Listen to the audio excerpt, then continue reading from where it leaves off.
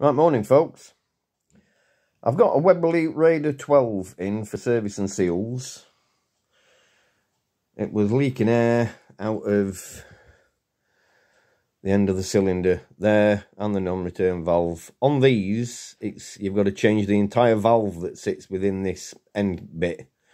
You can buy online from various places, but there's a valve that goes in that end that you've got to change. There's also a valve in this end that you've got to change that sticks out the end there. You can determine whether it's leaking or not out the valves by air coming out that little hole there once it's been charged up. The other thing that you need to start looking at is that. Inside there is a little piece of copper called a burst disc.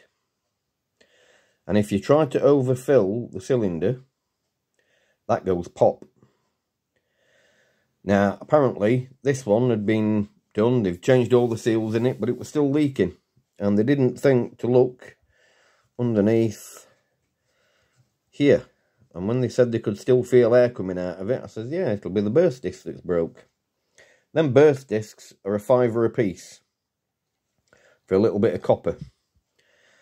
And basically what happens is when you fill the cylinder, if you overfill it, it pushes that piece of copper up.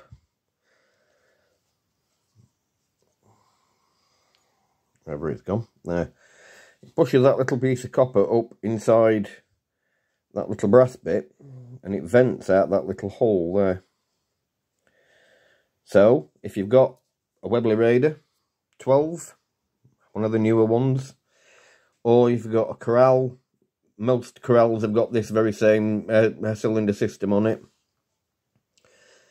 When you've done the seals, make sure that you get hold of a burst disc and you pop it back in there, tighten that down, but don't tighten it too tight because it will start to deform that little piece of copper there. And over time, the copper disc gets weak and you'll come to fill it up and it literally blows the disc like that. So there you go. Webley Raider 12, top tip. If you're buying a seal kit for it, buy the burst disc and change that burst disc.